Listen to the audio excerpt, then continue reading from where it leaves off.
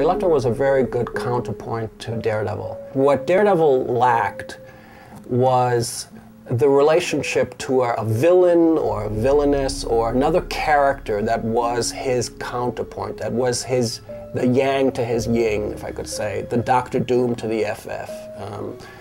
And when Frank created Elektra, I don't think that I necessarily saw her as the pivotal character that she was going to become in a few issues. She became a very important part of the Daredevil mythology very quickly. When we started drawing Elektra initially, we were trying to figure out what she actually looked like. And at some points, she had a bit of an Asian feel to her. And I think that at a certain point we were trying to, both Frank and I were feeling our way around the character. And eventually we wound up with the Caucasian Elektra that we know today.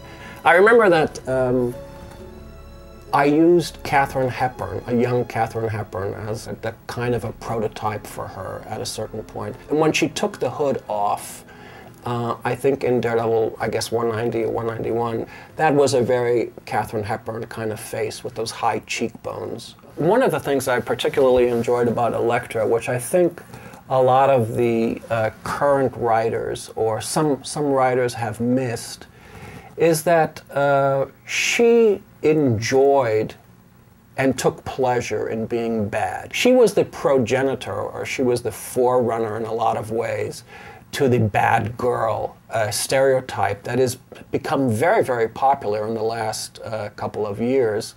And Frank was smart enough, I think, or intuitive enough to come up with a character that was a bad girl very early on. When we were doing Daredevil, Frank had the ability to surprise not only the readers, but the people in the office and myself included. And I think that when we did the issue where she was killed by Bullseye, I was as surprised as anybody else who read the book, a month or two later. It seemed to me to be very, very shocking. I was shocked that we were going to kill Elektra, and if memory serves me correctly, obviously she's come back, but we were intent on killing her and leaving her dead.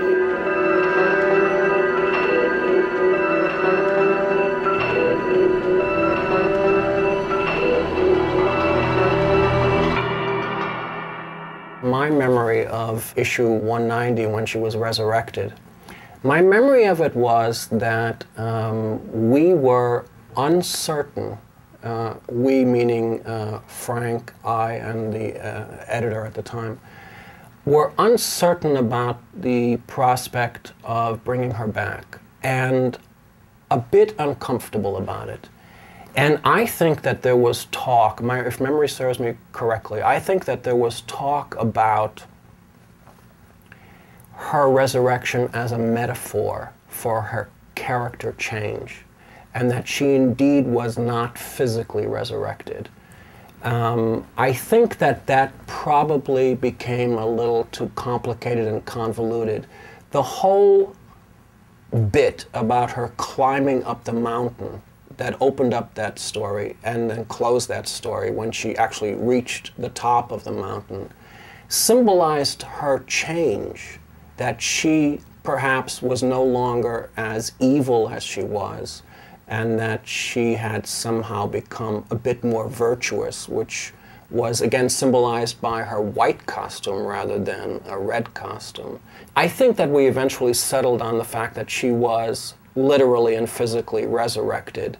But in the midst of the discussion, we were producing material, and I think perhaps it was a bit unclear because of the time constraints and because of the discussions that we were having about what actually we wanted to do. There was demand to bring her back, and Marvel at the time wanted to bring her back. These are some of the original pages that I still have left from Daredevil and from Elektra. This is Frank Miller's layouts for Daredevil as a 190, page 4. So this is what I would get at this point. We were already toward the end of our evolution in terms of working. This is what I would get from Frank, and this is the way he wrote the story. He would actually put the dialogue in with the little drawings. Turning out a monthly book would be pretty impossible if one person did penciling, inking, and coloring, and lettering, you know, and writing. You can throw that in too. When I was working on Daredevil, it was highly unusual for 1 or 2 people to do the entire book on a monthly schedule for 3 years, or more than 3 years. That's a track record that I think both Frank and I are very proud of. We were able to turn out quality work on a timely basis, sometimes in a ridiculous short amount of time. Frank would actually write the story this way. He would draw and write it, I think, at pretty much the same time. I don't think he works this way now. I think he actually does a script without the art. But at that point in our evolution at Daredevil, he was doing these 8.5 by 11 sheets of paper. This is a Xerox. This is not the original. His originals were in pencil. So I would get the Xerox like this. Obviously, a penciler has the responsibility of laying out and designing a page and composing the images within the panel. An inker does not have that responsibility. But an inker does share the responsibility of communicating visually, so that an inker can identify certain textures, identify certain landmarks, clarify the storytelling by placing blacks. An inker is supposed to know about black and white relationships, black and white composition. So I would get the Xerox like this from the office. You know, it would go through the editor, and then the editor would give it to me. I'd pick this up. And then I would sit down and draw it on the board. And this is the actual original page to the board. And this is the zipper tone that we've been talking about, you know, the acetate with the dot patterns on it. You can see the evolution of it. These pages actually here, this is what we would color. And these are, I would always ask for more than one copy because I was trying different things and I would make you know, different mistakes. Or different corrections, different adjustments. I've thought that inking is literally divided into 2 parts. One part is what's in the person's head. You know, the look, the theory, the philosophy behind inking.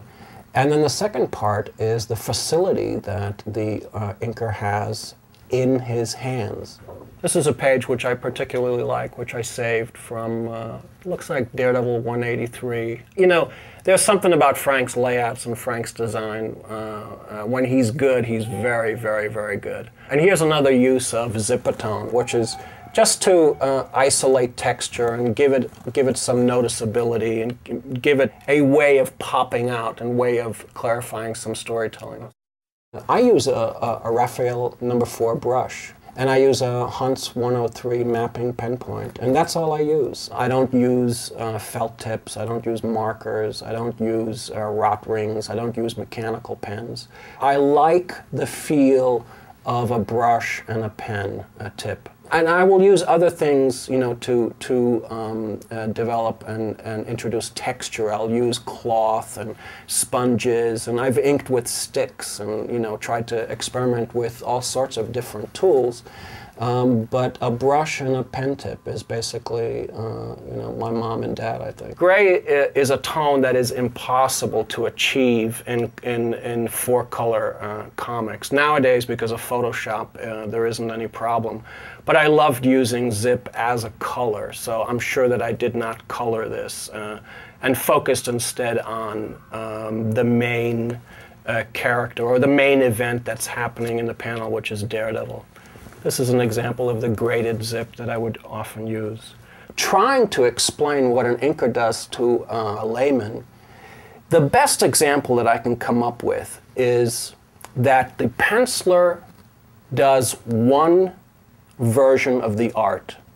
The inker does another version of the art. And try to imagine if both versions were on film or on translucent paper, and you put them together on top of each other. That's the finished product. That's essentially the relationship between a penciler and an inker, I think. This is the beginning of, you can see the actual, which I just love, the actual color of the coloring that I was doing at the time. I probably dropped some spots on it.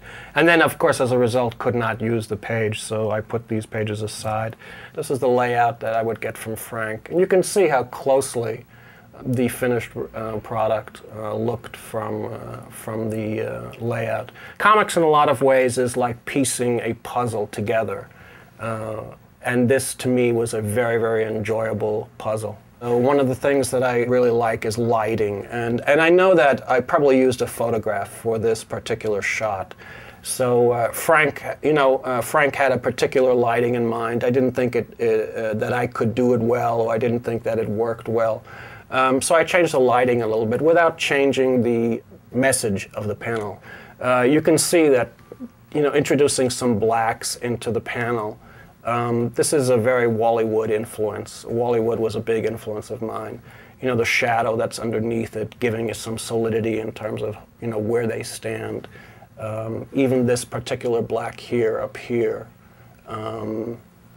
Designing. I love designing, I love composing, I love directing the reader's eye. To be able to do Elektra again, whether it's in a Daredevil series or in Wolverine, is an absolute joy. She's a terrific, fun character to work with. And I know in my heart that I will return to both Daredevil and Elektra until, I drop. This is a scene from Daredevil 190 where Elektra is going through her training with Stick. It's great stuff. I look at it and I'm amazed at, frankly, at how good it is and how good we were.